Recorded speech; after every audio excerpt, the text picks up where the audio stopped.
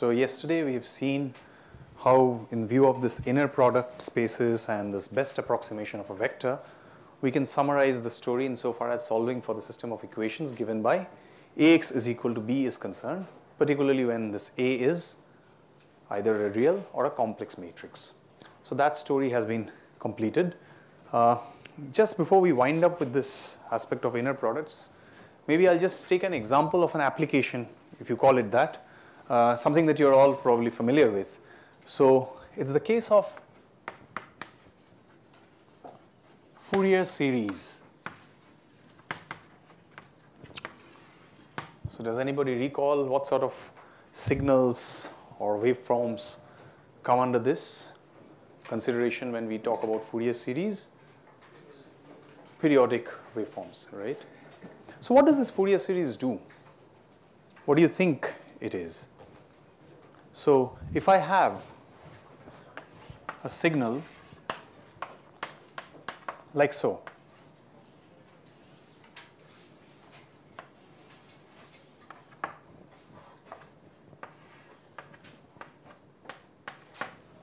right? What does the Fourier series allow me to do?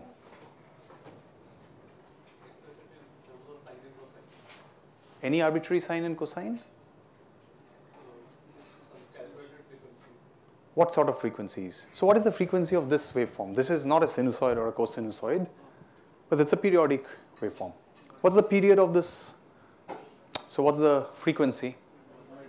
The angular frequency, 2 pi by t, right? Yeah. So 2 pi by t. So what kind of sinusoids and cosinusoids make their appearance when you write this as a Fourier series? Integral multiples of this frequency. Yeah. So have you ever given it a thought as to what is being done? Because in theory, this Fourier series is an infinite series, is it not? You just figure out that there is a formula subject to this Dirichlet's conditions and all that you have to check, and then you have to calculate the coefficients, and there is a formula for that calculation. That's probably the way you've seen it. Some integrations and stuff that you have to do, right? So now consider for a moment that instead of course, it's practically not possible for you to have an infinite sum coded into something. Suppose you truncated this infinite series after a certain number of terms. What kind of a waveform would you end up with? Sorry? So maybe something such as, I don't know. I'm just taking a guess of something sort of this, maybe. But of course not exactly equal. For equaling it in exactitude, you would need all those infinite terms. Now the point is, if I take more and more number of terms, is it true that I'll get closer and closer to the real waveform? Why? When I say closer, that brings us to this idea of what do you even mean by two signals being closer to one another? What is the difference of two signals that, which when becomes small allows us to infer that the two signals are close enough to one another? In this case, very intuitively speaking, if you can look at this area,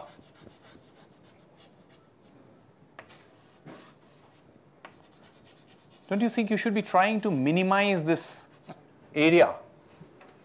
The smaller is the area, the closer is your approximation in terms of those sinusoids to this actual waveform.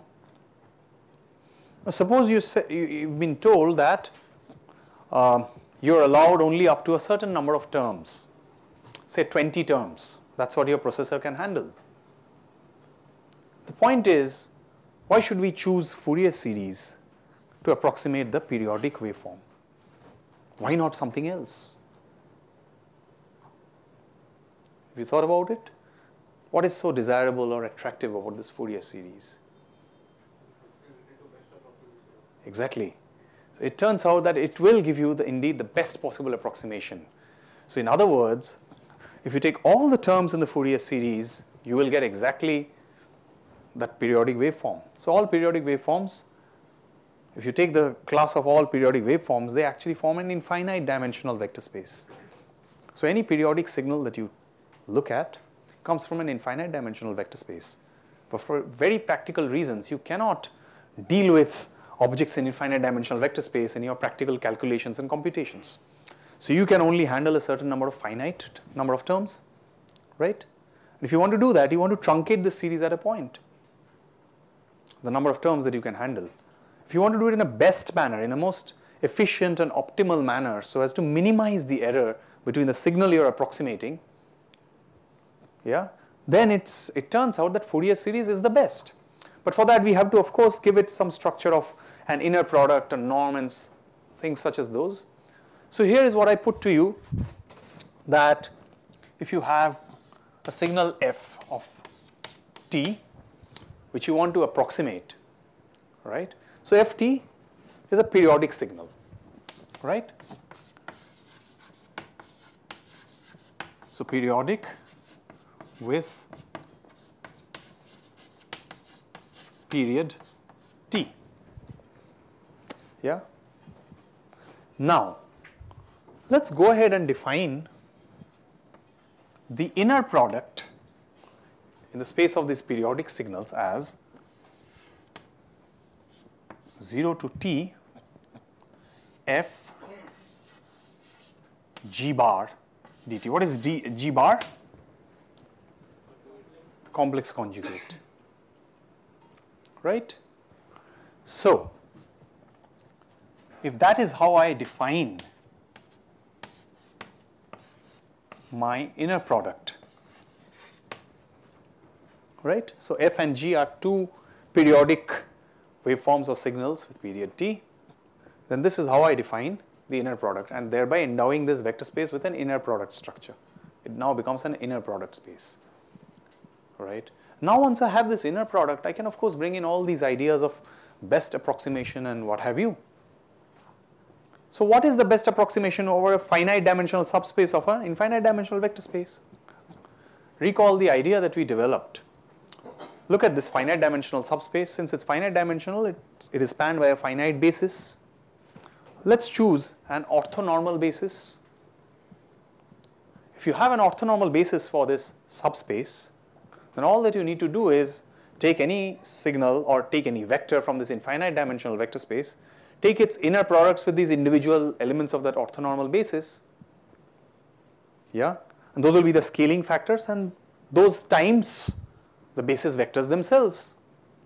That's the best approximation, right? So the only thing that you need to basically verify is that this indeed satisfies the properties of an inner product, which I leave to you as an exercise to do, right? Anyway, I would advise that you, after this, whatever we're studying here, you just go back to your undergraduate, preliminary undergraduate textbooks where you first encountered Fourier series and reread that portion to see this, see this in a new light.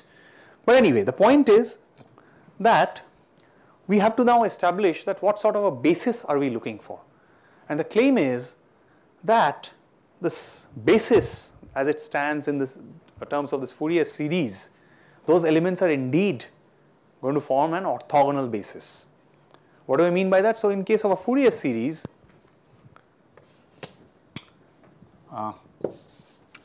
let's just say that you choose these functions to be e to the I, where I is of course the square root of -1, okay?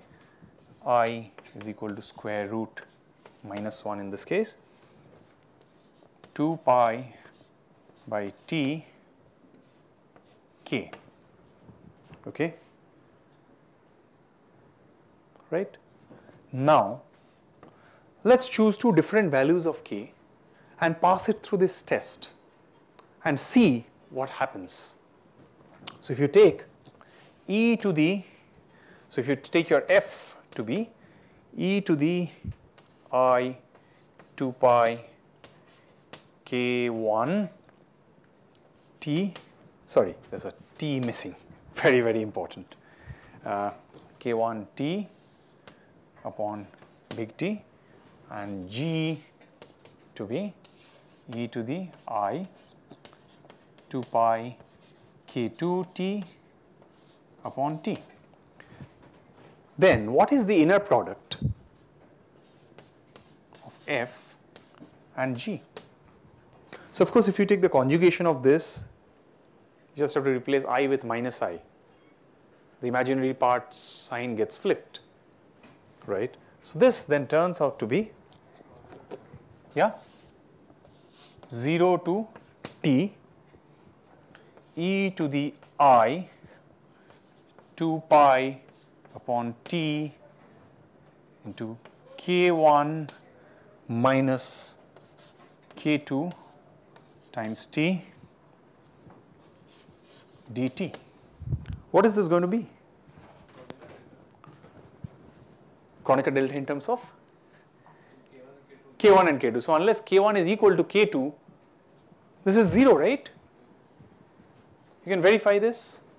So this is equal to 0 unless k1 is equal to k2, which means that indeed these kinds of functions for different values of k, if you choose them, they turn out to be orthogonal to one another in the sense of this inner product that we have defined over the space of periodic signals, right? Which means, what should we do given any periodic signal? If you want to approximate it up to a first, say, L number of terms, what should we do? We should take inner products naturally with the first L terms in this particular basis. The basis that contains terms such as e to the I 2 pi kt upon big T, where k ranges from 0, 1, 2, 3, 4, so on till L minus 1. Right? So when you are truncating a Fourier series at a point, what you are doing is you are actually getting a best possible approximation thereof. Right? So this, if you allow it to expand up to L minus 1, you've actually got the orthogonal basis in the space of periodic signals which contain harmonics up to the L minus first multiple of the frequency. Frequency of course determined by big T, right? So every time you truncate a Fourier series, that means, this is the good thing about a Fourier series, once you have obtained the generic term for a Fourier series, if someone tells you, I want the Fourier series up to the 10th term, you just go ahead and evaluate C0, C1, C2 till C10, and there's a general formula for that. If someone says, I want till 20th term, you just go ahead from C0 to C19, and those are just the numbers that you need, right? Once you scale your waveforms, corresponding waveforms by those numbers, you're done. What I mean by that is, now if you want your f hat, which is an approximation or the best possible approximation of f up to, let's say, the Lth term, you can just go ahead and say that it's going to be nothing but, well, the norm of the norm of, so I'll first have to evaluate, of course, the norm of this object, which is already here. If you just plug in k1 is equal to k2, then it's basically the norm of this fellow. What is the norm of this fellow? It's square root of t, is it not? Because this is the, if you take k1 is equal to k2, that's the inner product of a member of this basis set with itself, and that's the square of the norm that turns out to be equal to t. So let me also complete this, and equal to t for k1 is equal to k2. So if it's equal to t for k1 is equal to k2, that means the norm is square root of t. Yeah, so I can just scale it up and down suitably by, instead of this, I'm going to just write square root of t, and what's above? This is going to be just f, the original function living in the infinite dimensional vector space, its inner product with e to the minus, sorry, not minus, I 2 pi k upon capital T into small t times. So this is of course the component of f along the kth member of that basis, but this must be multiplied along the basis. It's a scaling along that basis, and the basis has to be normalized as well. Yeah. So this is like the norm of this. So you are taking the AB cos theta is the dot product, and then dividing by B, so you get A cos theta along the direction of B, right? So what you have here next is e to the I 2 pi k t upon capital T and another square root of t. The sum from k is equal to 0 up to L, or rather L minus 1. If it's L terms that you want, then it's 0 to L minus 1. So in a nutshell, this is nothing but the inner product of f with e to the I 2 pi k t upon capital T divided by t, k going from 0 till L minus 1 times e to the I 2 pi k t upon capital T. So that's the best possible approximation of any periodic waveform up to that many terms chosen by L. Yeah? Is clear? So that's an application of the idea of, so that's why the idea of Fourier series is so appealing. Yeah, because it automatically gives you an orthogonal basis to expand, and that's why when you take these inner products, you're actually doing a best possible approximation. At any point you truncate, you could not have done any better by choosing that many terms, right? The space spanned by those first L members of that basis, that's the best approximation thereof, right? Yes? So why did you choose this kind of norm, this kind of like inner product? inner product, f into g? So if you just think about it, if you now try to find out the difference between, like, you know, that region, you remember, I've now erased it, that region that I have sketched between them. So what do you think it's going to be? How are you going to find out that region? Because you don't want to penalize a positive and a negative area differently. Both are errors. So you have to square it somehow. So you are interested in the magnitude of the whole thing, so why not just square the difference? And if you want to do that, then this is going to be your idea of a norm.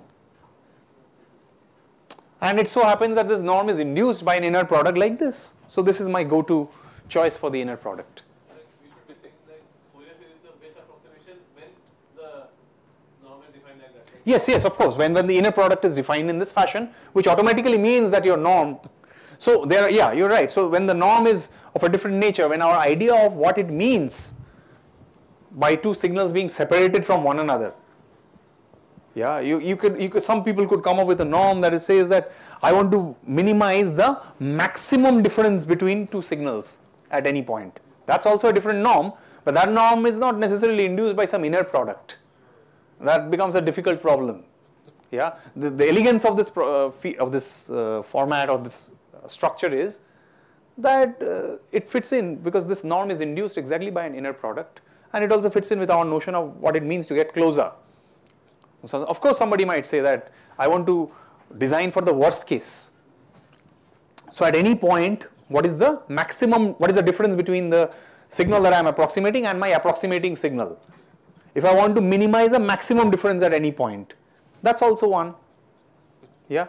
So there are different types of norms that you can come up with depending on the space that you have in mind. But the norm that comes from the inner product automatically gives us this idea of inner product and the orthogonality, and thereby allowing us to extend any basis in a finite dimensional subspace to an orthogonal basis.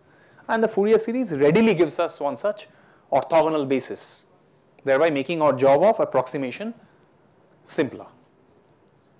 So like we can find any two such functions which are orthogonal to each other and they can form a basis for series f I mean, you can find any linearly independent set, that's itself a basis. Once you have a linearly independent set, depending on the inner product that you've defined, you can just apply the Gram-Schmidt orthonormalization. See, that Gram-Schmidt is not for just Euclidean spaces, right?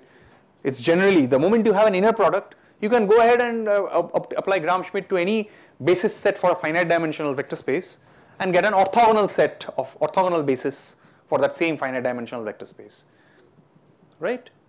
So, in fact, you might see often in some exercise problem that will give you a basis for a polynomials, for a vector space of polynomials of say degree some 10 or 5 or whatever. That accompanied by some inner product might lead you to conclude that this basis is independent but not orthogonal nonetheless. And we might say, oh, apply Gram-Schmidt to this, subject to that inner product. And you have to orthogonalize the basis and then you can get a best approximation readily. Yeah? Any other questions?